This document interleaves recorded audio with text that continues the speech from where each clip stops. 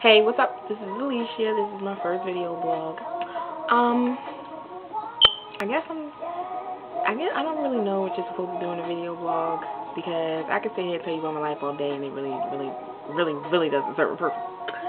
But the first thing I do want to talk about is being able to have the freedom to be yourself. Does that make sense? Having the freedom to be yourself.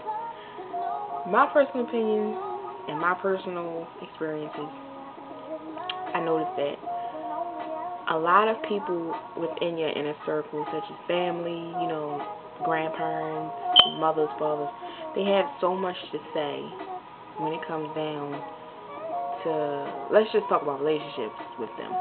Like, they have so much to say when it comes down to your relationships, and it's understandable that they want to see you happy and make sure you have like the right people in your life, but at the same time it's like they don't want you to live your life.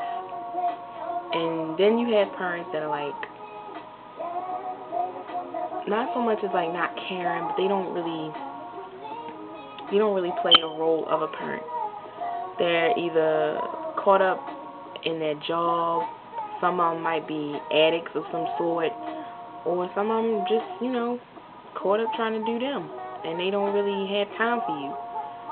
But my thing is like, as far as relationships goes, I just feel like they should be a little more open to the time frame in which that we've come up in, because it's completely different, but at the same time it's not different.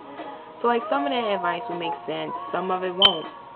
And it's just like with me, I feel like sometimes I love my grandmother to death, but because that's who I live with. Sometimes she gets upset when my opinions differ from hers when it comes down to guys. So I got to the point where I don't even tell her about dudes that I deal with. The only thing I talk to her about is like my friends, my female friends, and I don't have a lot of them. So if we discuss anything, we talking about politics or bills or something like that. We don't really talk about guys. Now, she has been on the block. She had her share of dudes. So I'm sure her advice would, suffice somebody, but it's just like with her, your opinion cannot differ from hers, it seems like to me. And somebody I'm related to probably going to see this and probably go back and tell her what I said, but I done already told her that, so it's a waste of time, boo-boo. Doing that is a waste of time, but that's besides the point. But, I guess if you sit down and talk to them, maybe it'll work, depending on how your parent is, if they're really understanding. If they're not understanding, then you know what, for real, I wouldn't discuss nothing with them. And when they ask you, like, how come you don't include us in your world, you just say, well, the reason why I don't include you is because you find a problem in everything I do, everybody I talk to, every situation that I find myself in, you have a problem with it. So there's no point in my talking to you about it.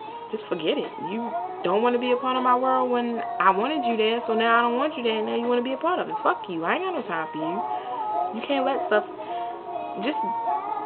My advice to you is just don't let people stress you, because this is your life, and you have to live it, and stress can mess you up physically and mentally. I done had like 80 nervous breakdowns and whatnot. You know what I'm saying? So I know a little bit about stress and what it'll do to you. And at the end of the day, when you lay your head on your pillow, it's not worth it. So I guess this is more or less like an advice column instead of a blog thing. So if you guys ever need any help, just send me a question and I'll answer it or whatever to the best of my ability, and we'll see where it goes from there. Okay, deuces.